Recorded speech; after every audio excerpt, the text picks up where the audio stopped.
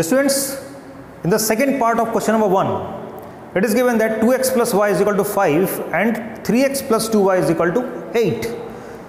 First of all, we will write the equation in the as compared with general form. So, rewriting the equations, it is 2x plus y minus 5 is equal to 0 and 3x plus 2y minus 8 is equal to 0. Now, we will compare these equations with the general equations. On comparing,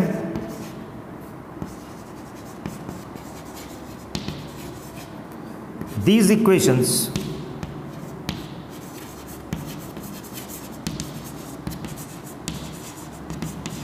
with a1x plus b1y plus c1 is equal to 0 and a2x plus b2y plus c2 is equal to 0 respectively. We have a1 is equal to 2, b1 is equal to 1 and c1 is equal to minus 5. a2 is equal to 3, b2 is equal to 2 and c2 is equal to minus 8. Now students, we will find the ratios. So now a1 upon a2 is equal to a1 upon a2, that is 2 upon 3. So 2 upon 3.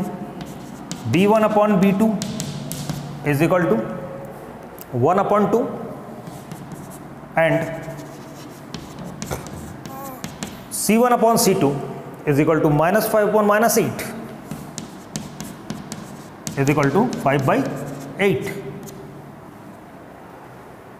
Students, clearly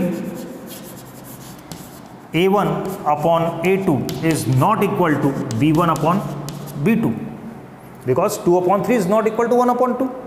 Clear? So this satisfies our first equation, that means we have unique solution. So we have, or we can write here, so the system having unique solution. If we have unique solution, then we have to find the value of x and y. Applying which method?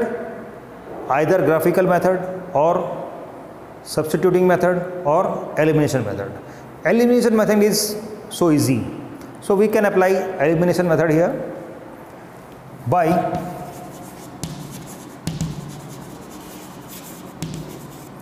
elimination method.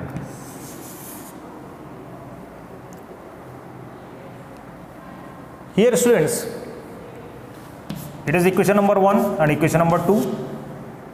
If we multiply equation number 1 by 2, then we can make the coefficient of y equal. Okay, multiplying equation 1 by 2, what we get? 4x plus 2y is equal to 10. That is our equation number 3. Now write equation number 2 here and 3x plus 2y is equal to 8, equation number 2. Now here coefficient of y are equal and the signs are also equal. So we will subtract equation number 2 from equation number 3. So we change the sign of each term, and here 4x minus 3x is equal to x, 2y minus 2y is equal to 0 is equal to 2. X is equal to 2. Now put x is equal to 2 in any equation. Put x is equal to 2 in equation 1. Equation 1 is 2 into 2 plus y is equal to 5. Clear? Now 4 plus y is equal to 5, then y is equal to 5 minus 4, that is 1. So our answer, the unique solution is x is equal to 2 and y is equal to 1. Clear, students? So pause the video to be noted down.